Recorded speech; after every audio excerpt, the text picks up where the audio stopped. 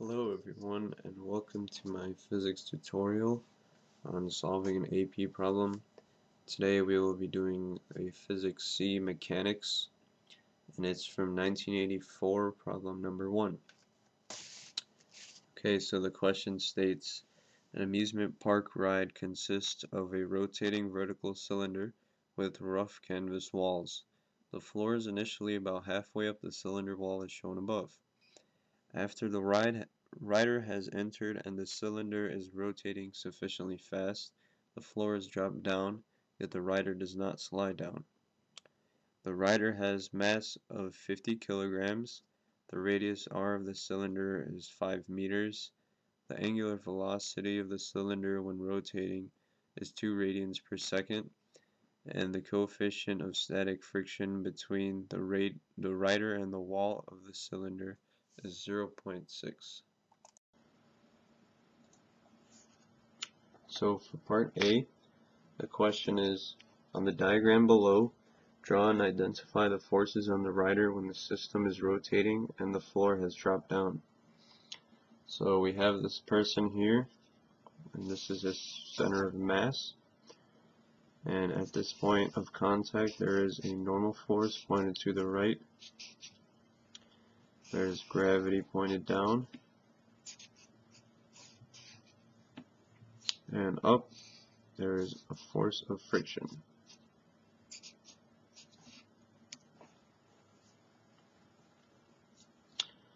So these two are parallel and of equal magnitude.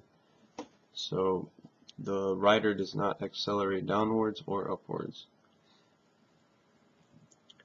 Now for part B, the question says, calculate the centripetal force on the rider when the cylinder is rotating and state what provides that force. So for now we will use the centripetal force, where it is equal to the mass times velocity squared over our radius, where the velocity is equal to the radius times omega, that capital R. Or we can do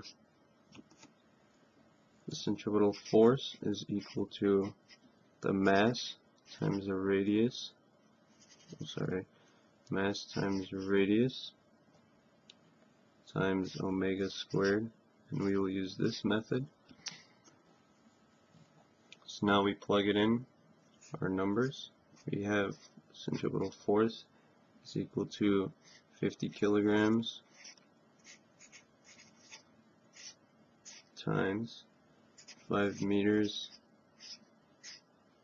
times 2 radians per second. And that is squared. So we have the centripetal force is equal to 1,000 newtons.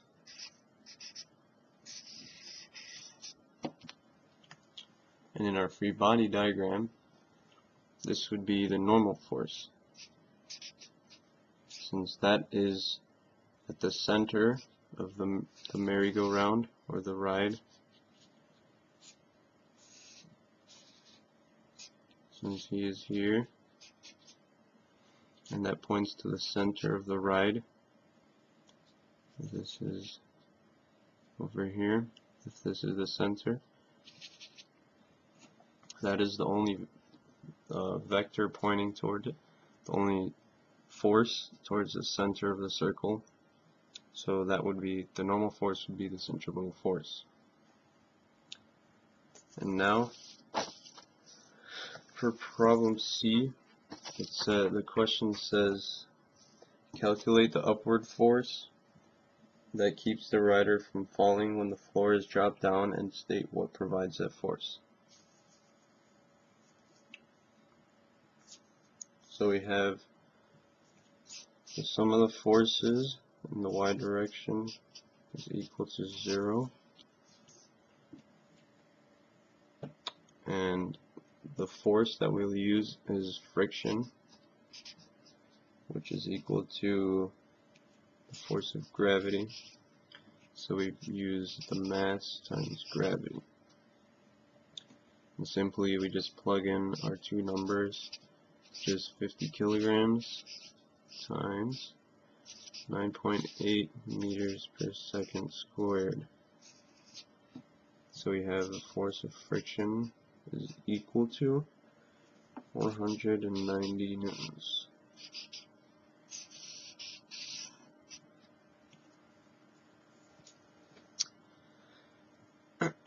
And now for part D, it says at the same rotational speed would a rider of twice the mass slide down the wall, and explain your answer.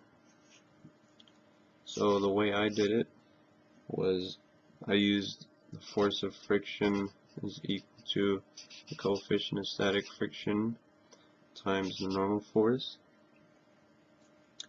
I just plugged in the centrifugal force instead of the normal force. So I have force of friction is equal to 0.6 times the centrifugal force we calculated from part B, which is 1000 newtons.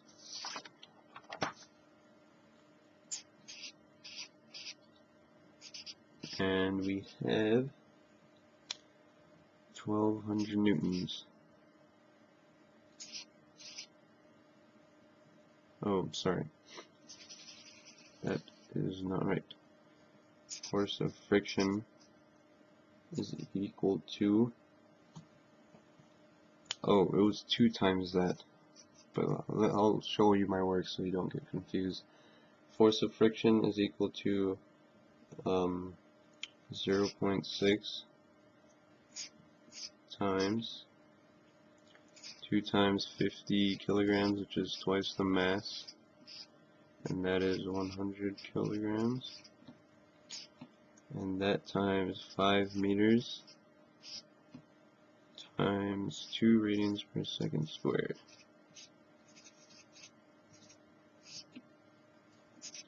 So the force of friction with twice the mass will be 1200 newtons. As you can see, anyone can make this mistake like I just did. So be careful when you do this. You must use twice the mass. Should learn from my mistake. So the answer to this question is no, since the force of friction will still be greater than the force of gravity, no matter what mass the person is. And that's a safety precaution from the ride, because the ride would never exist if you can think about it in that way. But also conceptually, you can think of it this way.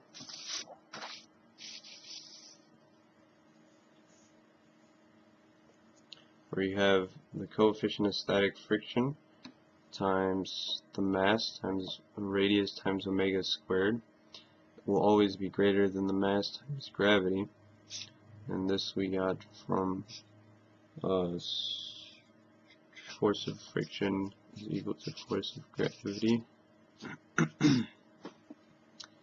And we have this coefficient of static friction times radius times omega squared will always be greater than gravity.